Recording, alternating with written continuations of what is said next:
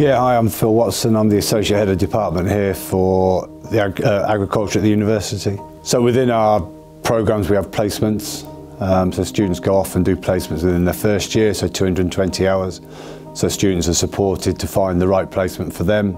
We obviously go and check that to make sure it's suitable. And then also using the commercial farm here, we get out onto the farm and I let them apply what they've learnt in the classroom out in practice, and then also we utilise the farm for setting assessments and data management as well. Hello, my name's Bella and I'm not actually from a farming background. I'm a student here at Hartpury College on my third year studying. I study full ag here and also work on a dairy farm at home. So I actually live in a small village in Bedfordshire, and I have been surrounded by farms, but my parents weren't farmers. So I had the choice of whether or not to go into anything really. I am studying the 3-year course full ag, so I have done all of the livestock here as well as having tractor work as well. So you have duties where you milk in your first year, and then when it's lambing time you also will have duties, so you'll do the lambing experience and you just have all the basically the knowledge to then go at home and work on a full-time job. We see about 40% of our students coming through from non-farming backgrounds. I think it's really good because they bring different ideas, have a different view on how the business is and how the industry needs to move forward. And it's sometimes with those from a farming background, you have to almost sort of break down some of their views and opinions and get them to see things in a different light. The aim of the Agri-Tech Centre is to work with students, but mainly with industry as well, so making sure that industry are aware of the technologies that are out there, supporting those industries to get the most from those technologies, and in the end supporting them with that business management and how technology goes into making their businesses more efficient and obviously in the end more sustainable. Yeah, we're not going to get away from the technological revolution, so making sure students are aware of the technology out there and its application, and then sending them out into industry so they can advise farmers, they can use the technology, and they've got those sorts of skills then to really make sure that technology is enhancing the industry. It's no different, this revolution now, to perhaps when the tractors came in. It's ever changing. I think it's just making sure students have got those skills to be able to adapt to those and utilise them.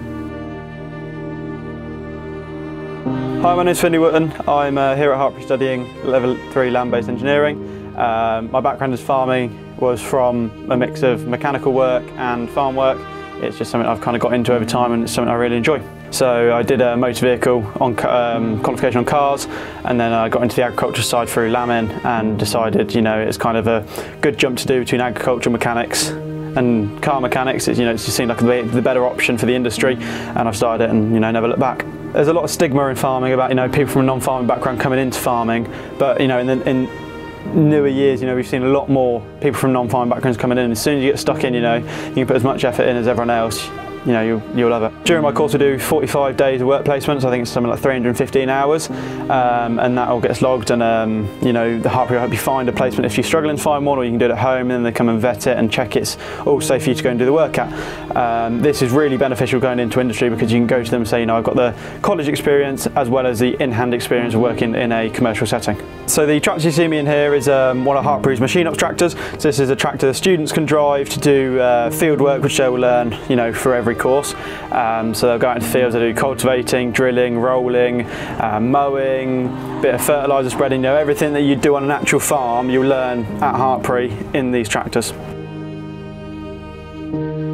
Sustainability, we've often talk about environmental sustainability, but I think the technology is now starting to make sure that businesses are sustainable with that economic aspect, and then also supporting social sustainability through enabling sort of I suppose it's healthy food and safe food and that, so all of those aspects coming into that sort of sustainability rather than just environmental. It's all three pillars are important. But I think technology is only going to grow, and it's perhaps going to change how we cultivate soil, how we manage our livestock as well.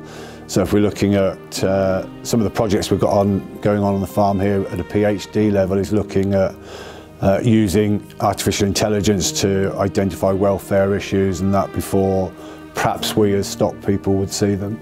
So I think it's that change, and we're becoming more of a farmer that's going to farm with a computer and a smartphone and picking up things on that rather than the more traditional methods. Promoting students to carry out their own research projects in the final year, and again that aligns to some of the current issues. So we've got students that have worked on mental health within the industry, we've got a PhD student looking at mental health within the dairy industry, but then we're also getting students to research technologies, work with companies on new technologies to see how that's going to impact on animal welfare, business management and farms in the future. So again, moving forward, making sure that the research we're doing has got a real value to the industry. I've now been able to have the knowledge from here and bring it at home, and it's perfect for someone who's not from a background of farming to then have the confidence to go get a farming job elsewhere. Anything that's going to get the message out there about what farmers are doing and the value that farmers have to every single person that eats 3 meals a day. I think it's important, and it's great on social media as well to see a lot of those influencers starting to talk about agriculture and the importance of it.